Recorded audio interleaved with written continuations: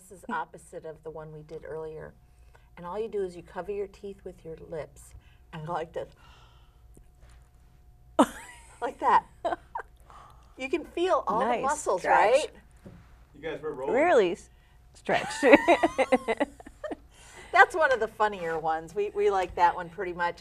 So welcome everybody to the Spot for Health. My name is Shirley Gutkowski, and we are here today once again with our part 2 of anxiety with Lori Sherman, and she is a practicing clinical dental hygienist over at Wisconsin Dental Solutions on Main Street. And if you remember, last time we talked about a lot of different ways that she has in her bag of tricks to treat patients that have anxiety. We started by talking about crazy things like IV sedation, which they do there, but not her. You don't do that, right? No, I don't. No. You're in the building, but not in the room. Okay. Correct. Correct. So that works awesome. And we covered a lot of territory, but there still are some other things that we want to do. And that's what we are going to be talking about today on the Spot for Health, where Sun Prairie goes to find options for healthcare in Sun Prairie. And we like to have all kinds of options here available. And when we talk about anxiety, we have what we do at Primal to kind of take care of things in your everyday life, and then in special circumstances, like in a dental care situation, we have other options available that are more for an acute kind of a situation. But the way that Lori was explaining it to us last time was that some of the tricks and procedures that she uses in her practice over there is really transferable or take withable in their everyday practice. So Lori has been a practicing clinical dental hygienist for over 30 years. Oh, it's hard when you're 29 like us, right? Just to be practicing for that long. So that's really exciting. And she's really spent a lot of time and effort on her own to study different aspects of healthcare. I hate to say dental hygiene, but it is part of our scope of practice to talk about nutrition and anxiety and meditation and alternative health practices. Did you ever study acupuncture? Just general. Just nothing specific. You've never poked anybody? I have not. We should take a class. Have no, you? I never did either. I don't know. You know, they study the tongue. They do study the tongue. I would love that. That sounds like we'll have to find a practitioner that'll teach us how to do acupuncture. So that's Lori's pedigree over here, and she practices at Wisconsin Dental Solutions on Main Street, which we share a parking lot. Yes. And your address is? 1260 West Main Street. Do you have a website? We do. It's Dental Solutions for the number 4 u.com. Y-O-U? Y-O-U. Dental Solutions for You. That's the website. That's so they right. can find out a lot more about everything and contact you from the website as well. Absolutely. So last time we talked about the first 5 mindful attitudes of dealing with anxiety, to decrease anxiety. And today we're going to pick up with number 6. So the first ones were patience. These are not in the right order. Patience and non-judgmental and beginner's mind. Intention. I'm missing. You're missing one too? We're going to have to go back through our notes. But today we're going to start out with this idea of non-striving. And what exactly does that mean? What we mean by that is when we're anxious, our gut instinct is fight or flight. And truthfully, in the dental office, we see both. Yes. I mean, some people will actually become quite argumentative, quite combative. You know, it's just this whole back off kind of feeling that they're trying to deal with. And so what we're going to ask them to do is first to be aware of it, and by acknowledging, I see you're stressed, take a breath, take a belly breath, let's relax, and I'll be patient, and I'll talk you through this, and you totally are at choice. So I want to make it okay for them to take it down a notch and just not go to that instinct. Anxiety is powerful, and the mind is really powerful, and that's the beauty of these mindful attitudes. Is it gives you choice, it empowers you to have control and work with it and make it a better experience. So I don't know why this, whatever you just said, made me wonder, do you practice with the lights off? What's the environment like in your treatment room? Or what's the, if you had your way, what would your treatment room look like? If I had my way, I do have a beautiful window, which sometimes we can keep open and sometimes we can't due to heat and bright lights. But wouldn't it be great to have a nature preserve out there that's so relaxing? Instead of Main Street. So that would be a wonderful thing. And then temperature control is nice, audio control, music. Now, some offices like to have a TV playing, and in my room in particular, I'm pretty set against that. Because I want to help the patient through this appointment. I don't want them to check out. And, you know, they're looking around you trying to see the show and stay connected with the TV. I don't want you to come and make a connection with the TV. You're coming so we can try and make you healthy. There's nothing on television worth seeing right then. There's news, and all of that is scary and toxic, or bubble gum. And, you know, how many house flipping shows can you watch as a during a dental appointment? I don't know. I'm with you. I want to be engaged with the patient, and I want to know before they are filled with saliva or they have a pool of saliva at the back of their throat that they need something instead of them jumping up. I'm with you. I don't like the television. So, and then you offer a blanket, you said, so that they can be more comfortable with temperature, because that can be problematic as well. It's hard to be calm if you're freezing. Yes, you're automatically knotted up, tense. You put the blanket on and you can just see them. Yes. Yes. And then shutting the lights off, even though you have a nice big window, where I practice, they have a big window too, and sometimes I leave the lights off if it's nice and sunny out. Those lights have an energy that isn't exactly well received. I'm not one to talk like that, but yes, it's true. In the music, I have the option of internet music, so if they have a favorite Pandora station or something, we can turn that on so they've got something in the background that's not grating on their nerves. It's not all about me, it's about them. This is in service to them. So you don't have background sounds of oceans or chirping birds? Oh, so if they want that, too. That's an option. Yes, I'm very flexible and open to whatever they'd like to have. I will find it. Okay. So do they wear headphones, or is it just in the room? There's a speaker right behind us. So, because if they have headphones, they could tune me out. Yeah, that's true. Turn towards me. What? Yes. Even something like that, because, you know, I struggle a little with left and right. I have like a 2 dyslexia.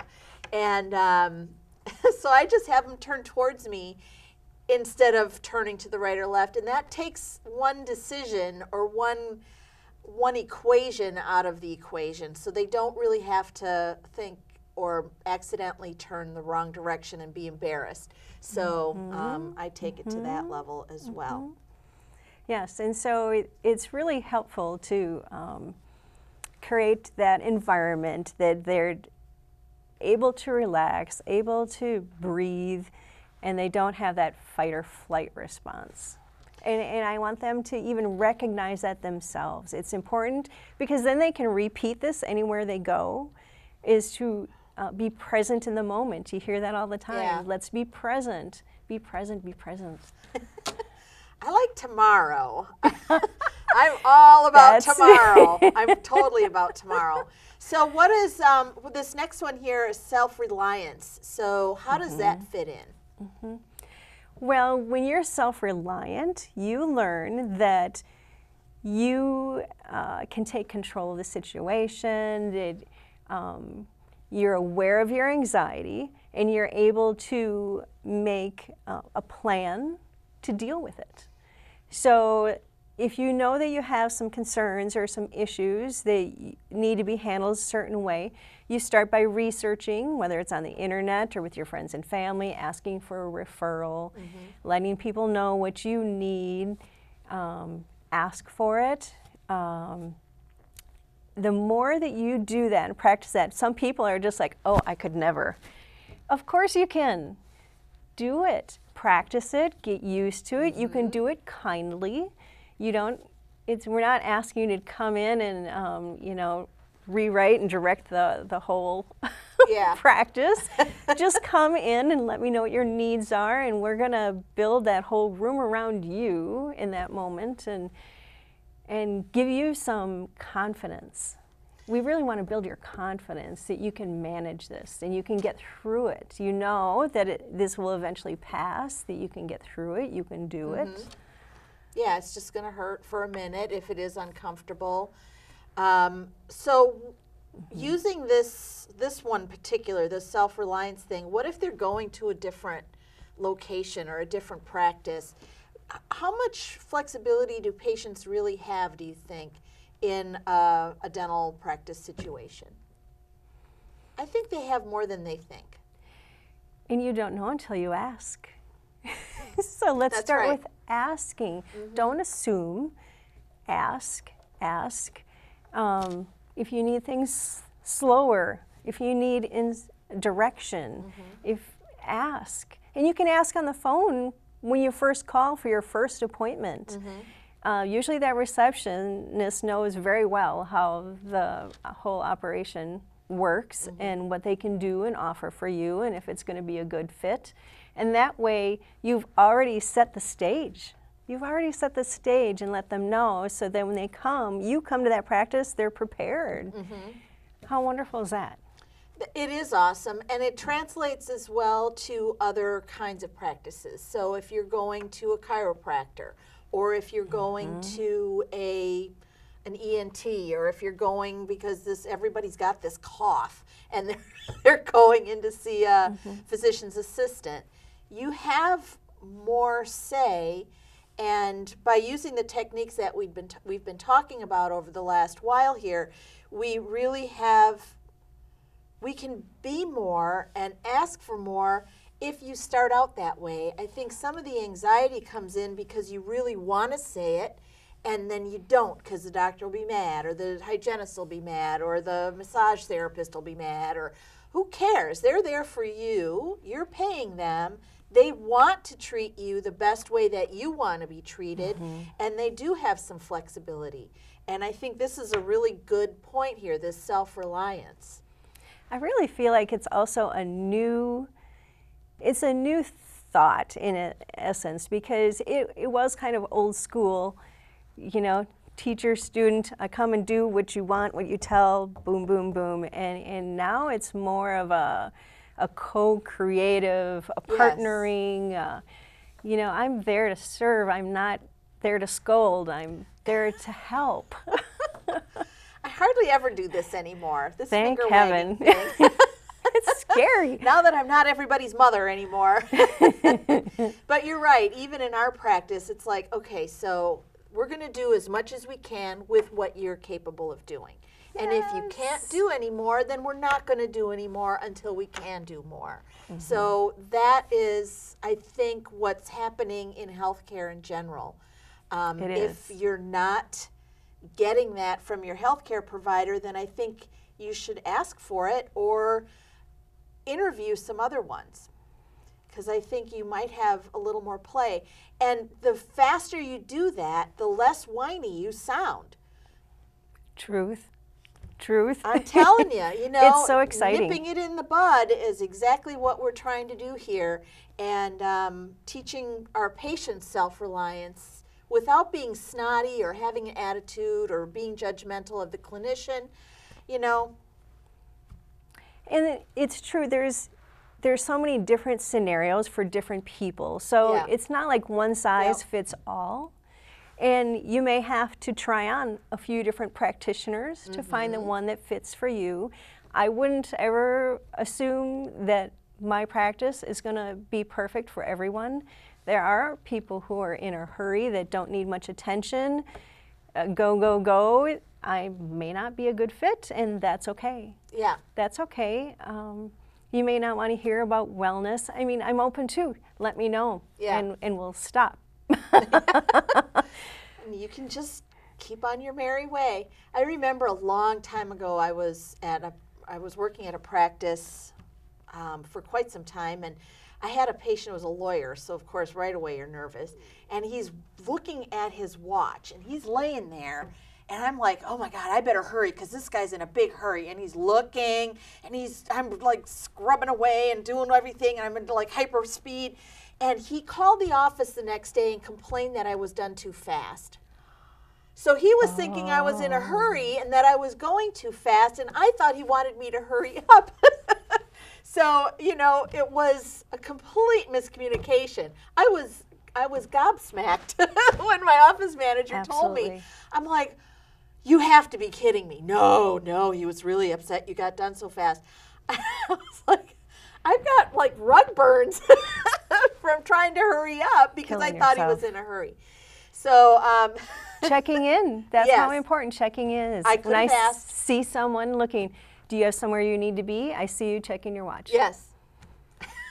Or if they come running in, I was just like, it looks like you're in a hurry. Yes or no? I'm not sure. Please Yeah. tell me so that we're clear. When I'm clear, we're all on the same page. Yay, it's celebrate time. So our next topic here is letting be or allowing. How does that fit in with anxiety control?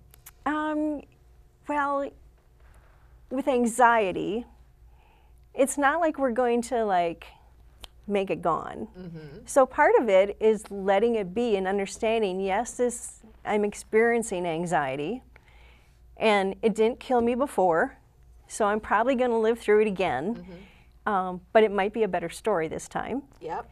And so sometimes just giving into it, it's a totally different energy that you bring to the situation, which helps create the new story. And so sometimes giving in to your feelings, notice your breathing, notice your stomach, notice your pulse, notice your temperature, all those things, and just be aware and watch for changes. Watch for changes. Oh, look at that. It got a little better. Oh, look at that, kind of bothers me. So you're aware, you let people know and share that information if they can help. So it's all very helpful to just kind of give into it and be aware and fight that instinct to fight or flight. The more you can repeat this and do that, that becomes the teacher.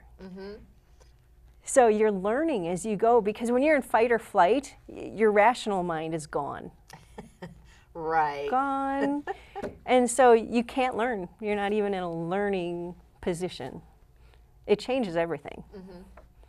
Yeah. They say that learning takes place at the end of your comfort zone.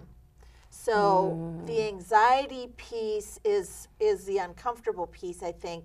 And so getting used to that level of discomfort is helpful and teachable.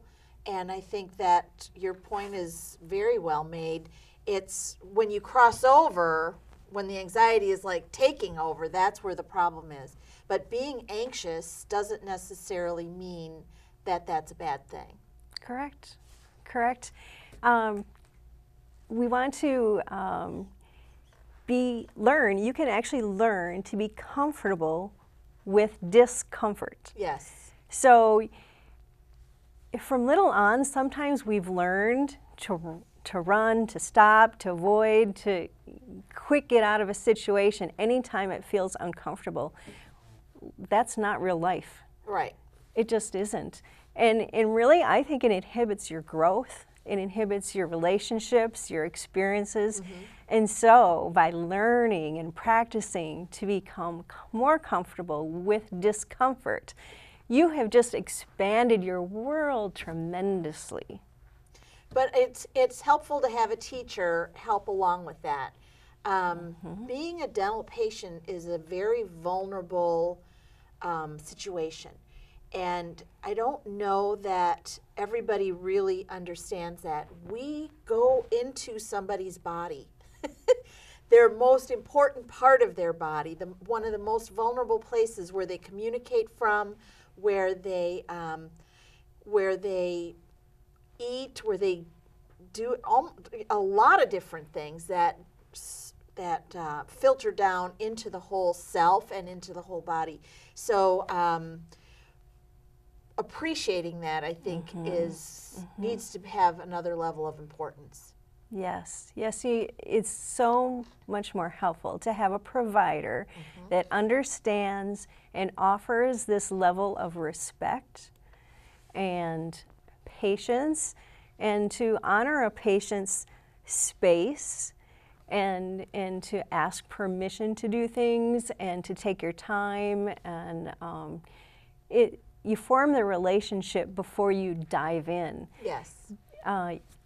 You just don't go up to a stranger I know. and assume all Lay of down, open your pie hole. these things. Exactly. Yeah, that's not going to go over. No, it's not helpful. And then the second to last thing is self-compassion. Yes, yes. You know, lately I heard there's a story going around, and it talks about how many times a day some people will go through and saying, I'm sorry I'm running late. I'm sorry I'm so difficult. I'm sorry this. And then the flip side of that was, instead, we could consider saying, thank you for your patience. Thank you for waiting for me. Thank you for this. Does that not change the whole energy? When you spend your whole day running around apologizing, Yeah. that's hard. That's really hard, and it's not in service to yourself. Right. And so that can really help change the whole partnership, the whole situation. Let's just be kind to ourselves. Yes. Yeah, you got to stop whipping yourself. Yes. I think people do that a lot. Oh, we're so hard. It's not as bad anymore as what it used to be, I think. I think people are learning that that's not helpful. And we're talking about it. But that's a big reminding thing. them is really, really good. And it's so easy to just fall into the trap of, yeah, you are, you know. Yes. Otherwise, Some people would do that. No. well, because you don't want to argue with them either. Oh, I guess you are a big turd, you know. It's a Caution dance. sign. It's a dance. I really did just say a T word. Okay, so then the balancing all of this and being composed is also part of anxiety abatement. Being composed, I think, is helps you manage the anxiety because you know it's there. It can be there. It's off to the side for a minute, but you're still composed. Yes, because you haven't focused your mind on that spiraling, big, growing, black, dark hole of fear and anxiety. Instead, you've stepped back away from it so you can have your rational mind. You can find balance. It's a place of growth. It's a place where you learn and you develop relationships. It's a much happier, productive, healthier place to be. And so that's what the whole thing is about, is creating health. And this is one step in the process that can open all kinds of new horizons for you. I think that's great. It's helpful to know that you are there to help your patients, and they can find you there. And it's helpful to know that they can also ask for this wherever they go. This Absolutely. isn't necessarily something that can only happen in your treatment room, you, Lori. So this is something that is a learned behavior. Yes. And that is well received in the healthcare community. And it's only, I'm going to say this, it's going to sound terrible, but these highly, highly specialized healthcare providers that have a real narrow area of expertise. So let's say a kidney doctor that specializes in the tiny part of your kidney, that guy's probably still going to be spicy. I don't know what it is about these highly specialized people, but you don't have as much flexibility there. But for the most part, every healthcare provider is open to your feedback and your health and helping you. I have to agree. I think the face of health in medicine and dentistry has changed tremendously. Yeah. And I give a lot of credit to all the healthcare providers who've taken the time to do the research, the practice, the studies, the training. It's not something that, they're trained in books. They're experts at books and surgeries and those type of things. And so the whole people side is another whole area of expertise. And so it didn't necessarily come easily to them, and I appreciate and applaud everyone who's taken the time. Well, and that doesn't mean that you shouldn't, as a patient, try. Oh, absolutely. And talk to them, and they've at least had experience. They've had at least one class recently about how to deal with patients, so I think that's pretty important. I was with a friend of mine at the emergency room at UW a couple of years ago, and the doctor was walking out the room, as it usually happens, and you have one more question. And so the doctor came back into the treatment room, in the emergency room, and sat down and asked for that and answered that question sitting down. So there's been movement even with the younger clinicians. Oh, yeah. So Lori, thank you so much for being with us again here on The Spot for Health. Thank you. And helping us understand what you do personally for your patients at Wisconsin Dental Solutions who have anxiety, and what patients can do in general when they're dealing with other healthcare providers. I really appreciate your insight and your time. You're welcome. Thank 2 you for whole having episodes. me. It was great. So my name again is Shirley Gutkowski, and this has been The Spot for Health, where you can find information for your health right here in Sun Prairie. I appreciate your time. Share these episodes if you can on ksun.tv, and let your friends know that they can find more information here or on the website. This is Shirley Gutkowski signing off.